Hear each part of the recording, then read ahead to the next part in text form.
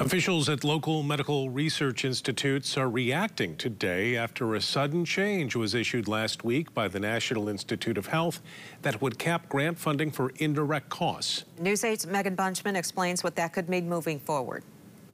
Michigan's Attorney General Dana Nessel joining about 20 other AGs from across the country in a lawsuit yesterday that would block the Trump administration's effort to cut NIH funding.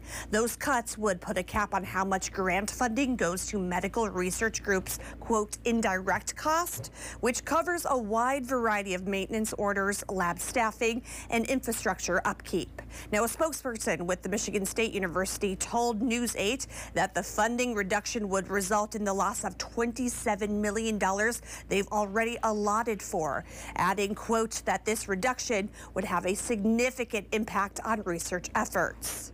If this funding cap does go into effect following this federal lawsuit, that could impact research going on right now in downtown Grand Rapids.